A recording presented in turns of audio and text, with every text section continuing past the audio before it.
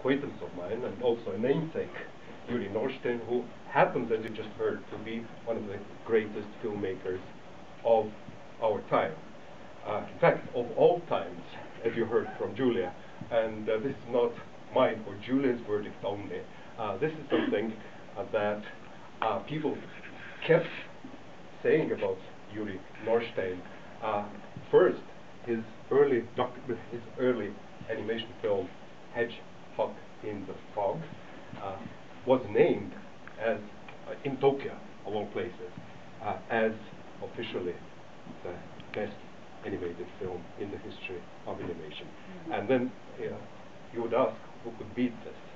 And Yuri himself, because in the next film that you're going to see, the next film that he had made, we are going to see in a minute, was once again named, I literally quote, the best animation film of all time and nation. And this happened not in Tokyo this time, neither in Russia, but here in the United States, in Los Angeles in 1984, as a result of a poll conducted by the Academy of Motion Pictures, Arts and Sciences. So, he's also known as the slowest filmmaker in the world, because he's still working on Overcoat, which he began in 1981. And the reason Yuri usually gives, and he will probably explain for this, is that he is in principle against computer animation. And he's for the human factor. And being for the human factor, he actually built an elaborate, huge, non-computer machine in his studio that is hard to operate if you're a human being. So this is one of the reasons, and of course the main reason that Yuri Norstein is known as a perfectionist.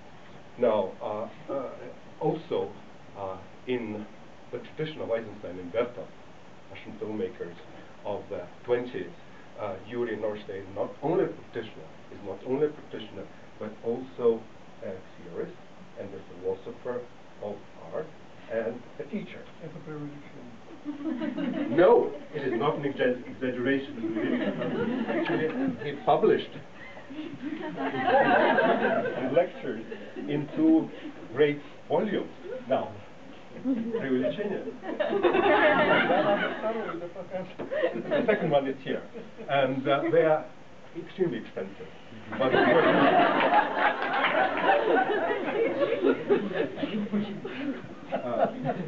what's the floor? Or maybe микрофон, чтобы мы сами. Да, хорошо. Во-первых, спасибо за приглашение. Thanks for your invitation.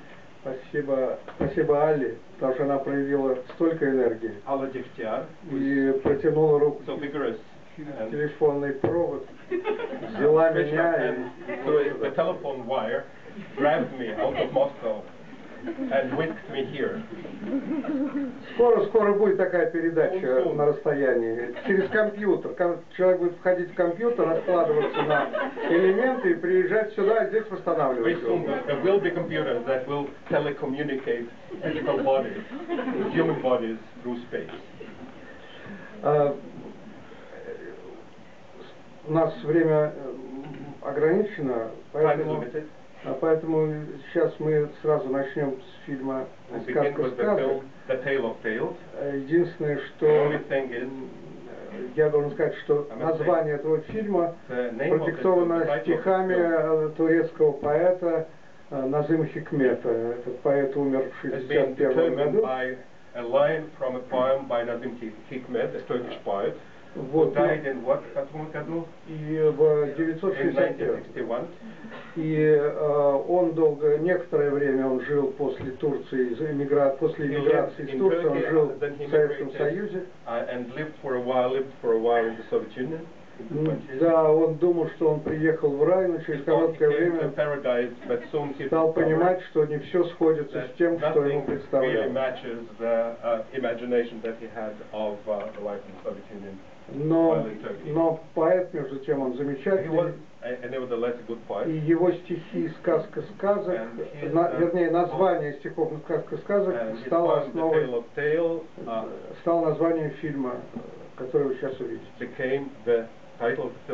И кроме того, сами его стихи были замечательны, и я их очень люблю и довольно часто читаю.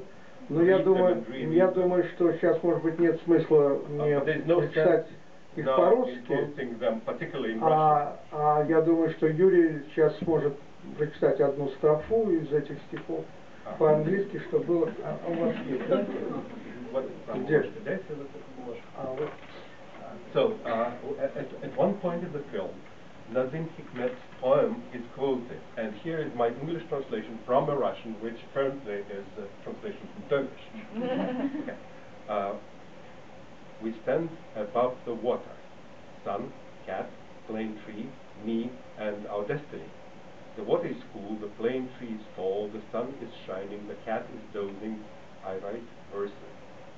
Thank God we live.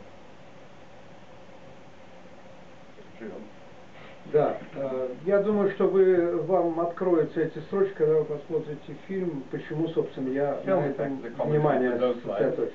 And there's also another poem, another piece of poetry in this film, a Russian lullaby, which Sofia is going to read loud now. So she has to sing it though.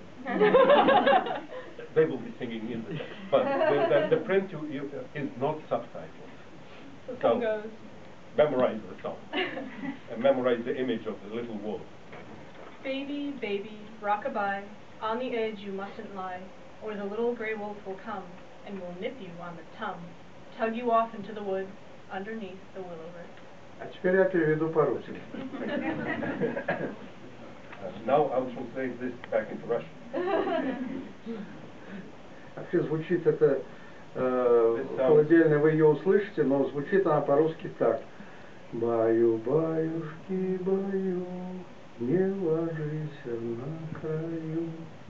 Придет серенький волчок, он ухватит за бочок, он ухватит за бочок и утащит в лесок под китаровый кусток.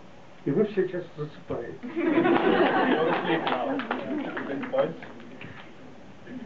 Ну вот, мы можем начать. Да, для меня сегодня, должен сказать, счастье смотреть фильм, потому что я не видел этот фильм, наверное, лет 15 на пленке не видел, потому что сейчас на пленке увидеть нельзя.